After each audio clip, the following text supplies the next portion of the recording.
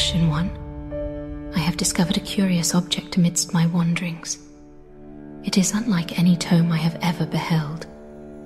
Its pages are not of parchment, but of a smooth substance that seems to resist wear, with letters writ in strange ink, as if the words were plucked from the ether and transcribed upon this curious material.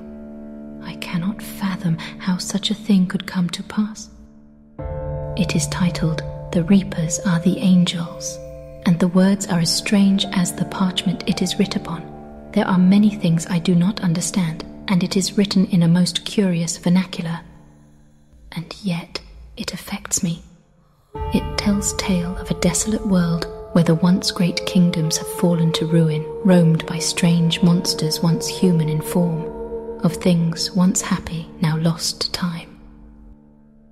Truly, our world is not so different, is it? Perhaps that is why this tome affects me so. It is sad yet beautiful. Wouldst thou like for me to read an excerpt to thee? Then I shall.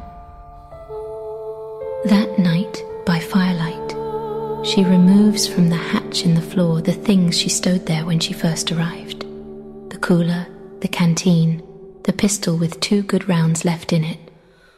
Later, she takes the Gurkha knife and the pocket stone down to the beach and sits on the sand, wetting the edge of it in long, smooth strokes. She takes her time with this, sitting there under the moon for the better part of an hour, until she can taste the sharpness of the blade with her tongue. It's a good blade, a foot long with an inward curve to it. It whistles when she swings it through the air. She sleeps soundly that night, but wakes herself up just before dawn and gathers her things. She puts the knife and the pistol and the canteen and her Panama hat into the cooler and drags it down to the beach. Then she walks back up to the lighthouse to say goodbye. It's a sorry thing to leave your home, and this one's been good to her. She feels like a pea at the base of that tall boy tower. She climbs the steps one last time to the catwalk and looks at herself in the 1,000 little mirrors of the dead light. Her hair is long and stringy, and she takes a band and ties it up at the back. Then she reaches in and uses her fingers to prise loose one of the little mirrors and puts it in her pocket as a souvenir of her time here. Truth be told, the inward gaze is something she's not too fond of. But there are secrets that lurk in the mind, and she doesn't want any of them sneaking up on her. Sometimes it pays to take a deep look inside, even if you get queasy gazing into those dark corners. Back at the bottom, she goes out and shuts the door, pulling it closed tight behind her so the wind won't blow it open and stir things around in there. It's a warming thought to picture it staying the same after she's gone away from it. She stands at the base and cranes her neck to look up at it. "Goodbye, you good old tower," she says. "Keep standing true. Take care of whoever settles down in you next, dead or alive, sinner or saint." She nods. It's a nice thing to say, she thinks, like a blessing or a toast or a birthday wish or a funeral sermon. And she knows that words have the power to make things true if they're said right. Down at the beach, she strips naked and puts all her clothes and her shoes in the cooler with everything else and shuts the lid as tight as she can, stomping up and down on it a few times. She pulls it into the waves until it begins to lift in the current of its own accord. Then she swings it in front of her and pushes it over the breakers until she's beyond them and beyond the swells. She swims towards the mainland, keeping far away from the shoal, so the current won't pull her onto the rocks. She keeps her arms around the cooler and kicks her feet, and when she's tired, she stops and floats and keeps an eye on the mainland to see which way the current is taking her. There's a breeze that sweeps over the surface of the water, and it makes goosebumps on her wet skin. But it's still better than trying to make the swim at midday when the sun is directly overhead and parching you up like a lizard. She has no way to tell time. She's no fast swimmer, and it feels like an hour before she reaches the mainland and pulls the cooler up onto the beach. She sits on a rock, wringing the salt water out of her hair and drying her skin in the morning breeze. The beach is deserted. She opens the cooler and takes out a miniature spyglass and climbs a set of broken concrete steps to a gravel turnout overlooking the shore to get the lay of the land. There are 2 cars parked down the road and some shacks in the distance. Against the horizon she can see a few slugs. They haven't caught her scent, and they're limping around in their random jerky way. She keeps her head low and focuses the spyglass again on the 2 cars.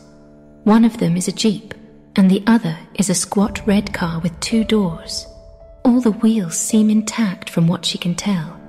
Back down on the beach, she combs out her hair with her fingers, and from under the screen of her hair she can see a figure on the shore in the distance. She doesn't need the spyglass. She can tell by the way it lumbers. Slug. She finishes tugging the knots out and ties it up into a ponytail. Then she takes her clothes from the cooler and dresses. The slug has spotted her and is headed in her direction, but its feet keep getting tripped up in the sand. She pulls out the spyglass and looks through it. The dead woman is dressed in a nurse's uniform. Her top is medical green, but her bottoms are brightly coloured, like pyjama pants. Temple can't tell what the pattern is, but it looks like it could be, forgive me, I do not know this word, lollipops? She closes the spyglass and stows it in her pocket. Then she goes back to the cooler, takes out the pistol, checking the rounds to make sure they haven't got wet, and puts on the sheathed Gurkha knife, which hangs from her belt, and straps it to her thigh with 2 leather ties. By the time she's finished, the nurse is 20 yards away, her hands reaching out before her. Instinctual desire, hunger, thirst, lust, all the vestigial drives knotted up in one churning, ambling stomach. Temple looks one last time at the nurse, then turns and climbs the concrete steps up towards the road. The other slugs are still in the distance, but she knows they will catch sight of her soon enough, and that a few have a tendency to turn quickly into a pack, and then a swarm. So she walks directly to where the cars are parked, and opens the door of the red compact. The keys have been left in it, but the engine's dead. She searches the Jeep for keys and can't find any, but there is a screwdriver under the front seat, so she uses it to rip away the cowling from around the ignition and pries out the cap on the ignition barrel. Then she feels for the notch at the end of the barrel and puts the head of the screwdriver into it and turns. The engine coughs a few times and starts, the gauges on the dash rolling to life. "Okay then," Temple says, "that's a boon for the girl. Half a tank of gas too. Watch out, great wide open. Prepare to be motored on." The world is pretty much what she remembers, all burned up and pallid, like someone came along with a sponge and soaked up all the colour and the moisture too, and left everything bone dry. But she's also glad to be back. She's missed the structures of man, which are pretty wondrous when you put your mind to them. Those tall brick buildings with all their little rooms and closets and doors, like ant colonies or wasps' nests when you bust open their paper shells. She was in New York City once, when she was little.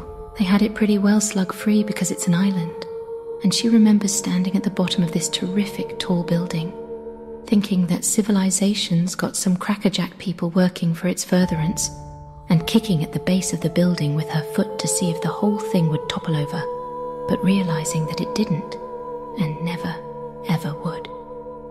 In the first town she comes to, she spots a convenience store on the corner and pulls up onto the sidewalk in front of it. Deep slug territory.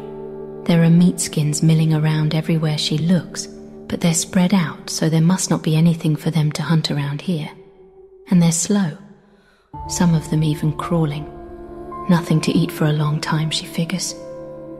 This place is written off. She'll have to go further north. But first, she goes into the convenience store. She discovers a whole box of those peanut butter crackers she likes. The ones made like sandwiches with the bright orange cheese crackers. She rips open one of the packages and eats it right there in the store, standing in the window and watching the slugs inch their way in her direction. She thinks about her diet on the island. "Ain't a fish swimming in the ocean," she says, "could beat these crackers." She takes the rest of the box and a 24-pack of Coke, some bottles of water, 3 tubes of Pringles, a few cans of chili and soup, and some boxes of macaroni and cheese. She grabs some other things too, a flashlight and batteries, a bar of soap in case she gets a chance to wash, a toothbrush and toothpaste, a hairbrush, and a whole spindle of scratch-off lottery tickets because she likes to see how much of a millionaire she would have been in the old times. She checks behind the counter for a gun or ammunition, but there's nothing. Then she notices the slugs are getting closer, so she loads up the passenger seat of the car with her haul and gets back on the road. When she's out of town, on a long stretch of 2-lane road, she opens a Coke and another packet of peanut butter crackers, which taste like cloudy orange heaven. While she's eating, she thinks about how smart it was for God to make meatskins not interested in real food, so there would be plenty left for regular folk. She remembers an old joke that makes her smile, the one about the meatskin who gets invited to a wedding party. At the end of it, they have twice the leftovers and half the guests. She chuckles, and the road is long. She takes the coast road for a while, shaggy palm trees everywhere and overgrown beach grass coming up through the cracks in the road. And then she turns inland for a change. Gators. She's never seen so many gators before. They are sunning themselves on the black tarmac of the highway, and when she approaches, they skulk out of the way in no particular hurry. There are other towns, but still no signs of regular life. She begins to imagine herself as the last person left on the planet with all these meat skins. The first thing she would do is find a map and drive the country to see the sights. She would start in New York and then adventure herself all the way to San Francisco, where they have the steep driving hills. She could find a stray dog or tame a wolf, have it sit next to her and put its head out the window, and they could find a car with comfortable seats and sing songs while they drive. She nods. That would be a right thing. The sun goes down, and she turns on the headlights, and one of them still works so she can see the road ahead of her, but in a lopsided way. There are some lights in the distance, a glow on the horizon that must be a city, and she drives in the direction of the glow. But on the road at night you start thinking ugly, alone thoughts. She remembers it must have been 5 years ago, driving through Alabama with Malcolm in the seat beside her. She was very young then, she must have been, because she remembers having to push the seat all the way forward. And even then, she had to sit on the edge in order to reach the pedals. And Malcolm was younger still. Malcolm was quiet for a long time. He liked to chew that gum that was too sweet for her, and he liked to put 2 pieces in his mouth at once. For a while, she could hear him chewing next to her. Then it was silent, and he was just looking out the window at the big, black nothing. "What happened to Uncle Jackson?" Malcolm said. "He's gone," she said. "We ain't going to see him no more. He said he was going to teach me how to shoot." "I'll teach you. He wasn't your real uncle anyway." To get the memory out of her head, she rolls down the window and lets the wind play in her hair. When that doesn't work, she decides to sing a ditty she once knew by heart, and it takes her a while to remember all the parts of it. Oh dear, forgive me. Oh, maresy dotes and dozy dotes and little lambsy divey. Yes, maresy dotes and dozy dotes and little lambsy divey. A kiddly divey do, wouldn't you? A kiddly divey do, wouldn't you? It's on a long stretch of country road that the car dies, and she pulls over and pops the hood to look. It's probably the fuel pump, but she can't be sure without getting under the car and poking around, and the engine's too hot to do anything for a while. She doesn't have any tools to poke around with, but she can see a house set back away from the road down a little dirt drive, and there might be tools there. She looks into the dark horizon towards the city lights. Distance is difficult to determine at night. It's possible she could walk it by morning. Still, that house, it might contain something worthwhile. She's been out of the game for a long time now, and she's feeling bold. And anyway, she wants something to distract her from her night memories. So she straps the Gurkha knife to her thigh, jams the pistol in the waistband of her pants, 2 rounds, emergency use only, and takes the flashlight and walks up the packed dirt driveway to the house. She's ready to kick the door in, except she doesn't have to, because it's standing open. There's a stink in the house, and she recognizes it. Flesh mold, could be corpse or could be slug. Either way, she tells herself to breathe through her mouth and make it quick. She finds her way to the kitchen, where there's an overturned and rusting formica table and peeling wallpaper with a strawberry vine pattern. Because of the humidity, Patches of furry grey-green mould are growing everywhere. She opens the drawers one by one, looking for a tool drawer, but there's nothing. She looks out the back window. No garage. There's a door in the kitchen, and she opens it and finds wooden steps leading down beneath the ground. She waits at the top of the steps for a moment, listening for any sounds in the house, and then descends slowly. In the basement, there's a different smell, like ammonia, and she sweeps the flashlight around to a table in the middle of the room cluttered with bottles, burners, rubber tubing, and one of those old-fashioned scales with a long arm on one side. Some of the bottles are half filled with a yellow liquid. She's seen this kind of setup before. Meth lab. They were big a few years before when some people were taking advantage of the slug distraction. She finds a workbench against the wall and roots around for a screwdriver and a wrench, but what she's really looking for is a pair of pliers. She sets the flashlight down on the tabletop, but it rolls off and falls to the floor where it flickers once but stays lit. Good thing. She wouldn't want to have to feel her way back to the car, but when she turns, she sees something she missed before. By the stairs there's a utility closet, and while she watches, the door of the closet, illuminated in the faint glow of the flashlight, shudders once and flies open as if someone has fallen against it. Then she can smell it, the flesh rot, much stronger now. It was masked before by the ammonia smell of the lab.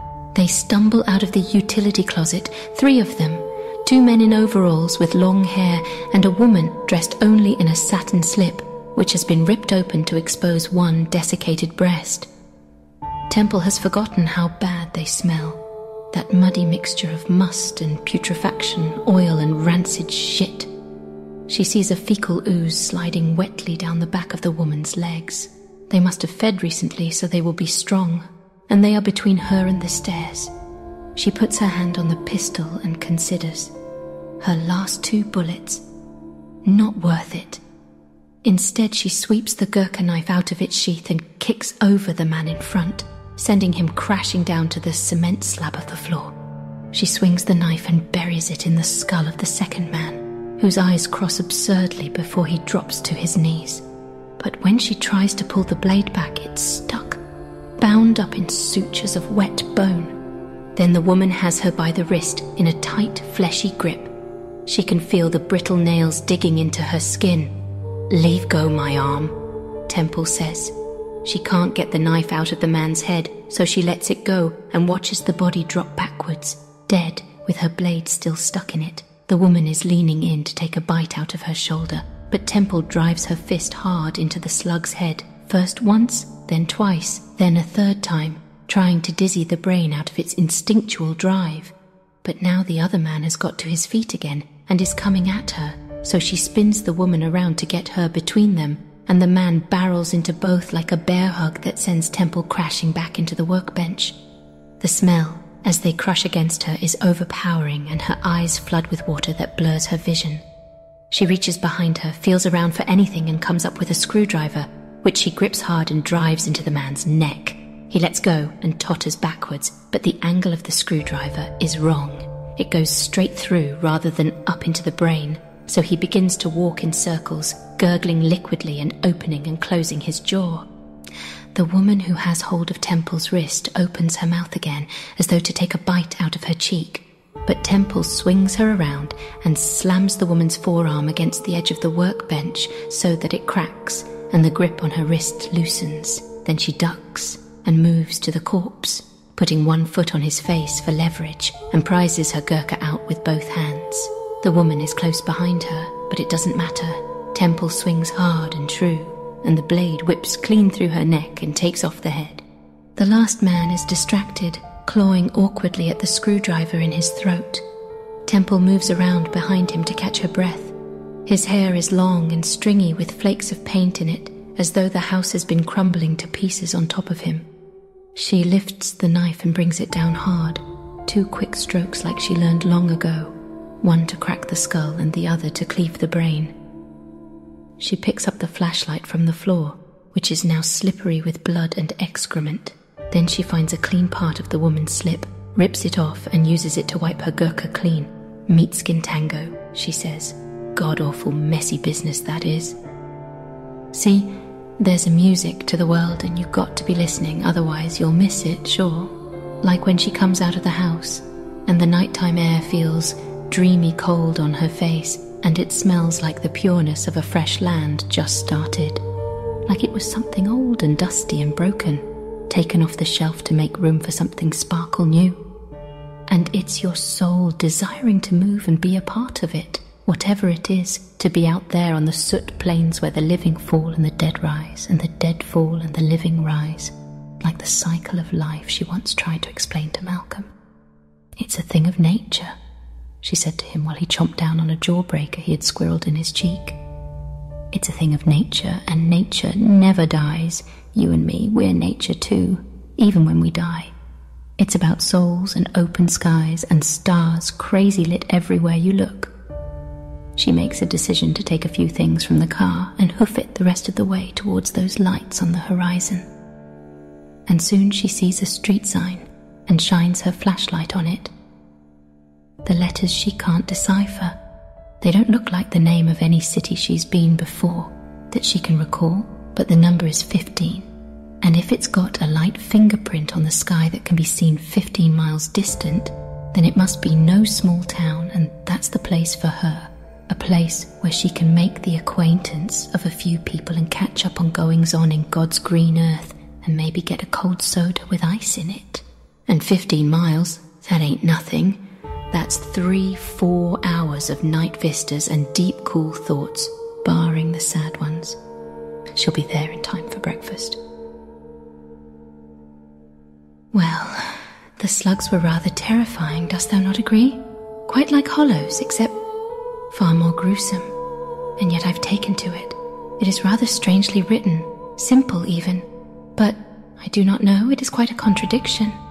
I feel melancholic, yet hopeful. It is sad that her world has crumbled, but it is warming to see her appreciate the beauty in the ruin. I rather enjoyed this. Let us do it again. Well then. Until next time, Ashen One.